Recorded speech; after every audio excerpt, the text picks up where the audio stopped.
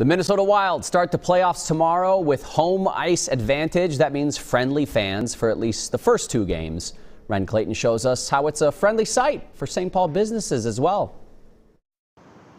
When the Wild drop the puck on Game 1 of the playoffs, the XL Energy Center will be packed with fans. And that Kaprizov, that kid, he adds another layer to that forecheck. The bars and restaurants in downtown St. Paul will be full too, like Casetta's, just a block from the X. It does a lot for all the businesses down here, which is very good. It keeps us going.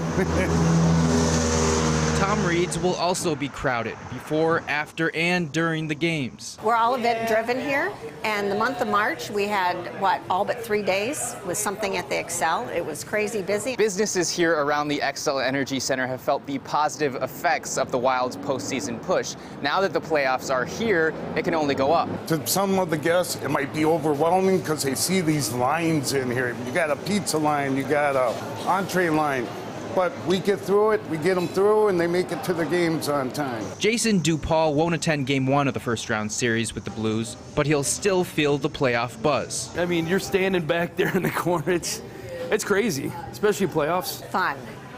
Huge, high energy levels. The length of booming business partially dependent on the on-ice performance. I think they're going to go far this time. In St. Paul, Ren Clayton, WCCO4 News.